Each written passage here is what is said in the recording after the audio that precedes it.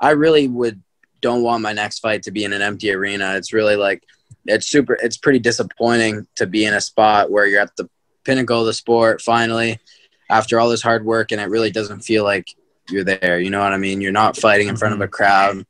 It doesn't feel any like there's no like energy to anything you're doing if you're fighting in an empty gym, essentially. I mean, I feel like at the beginning, people were sort of like, this is cool.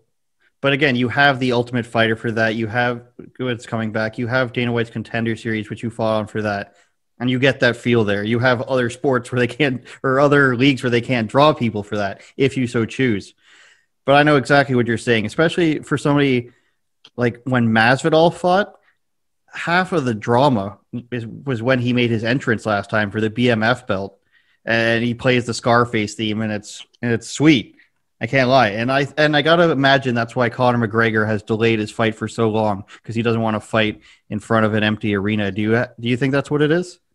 Oh, it's absolutely awful. Like, I'm sorry, but like people who are like kind of advocating for it, like, oh, this is cool. This is, you know what I mean? This is way less pressure. It's the opposite, man. The crowd is what gives you tunnel vision. The crowd is really what puts you in the zone. You know what I mean? You're in a fight. You're in a fight now, you know? You fight your whole career in front of a crowd, even in the lower leagues, you know what I mean? There's people there.